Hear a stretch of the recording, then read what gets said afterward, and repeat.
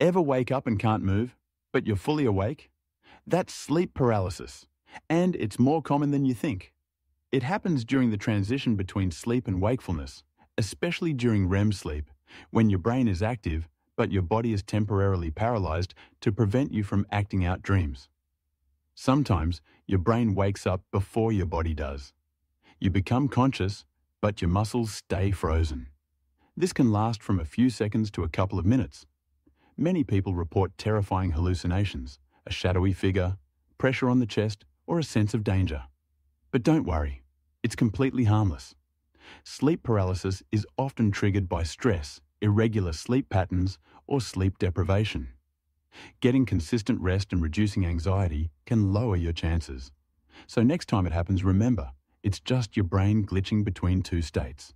Subscribe to Rookie Fact Finder for more science explained simply.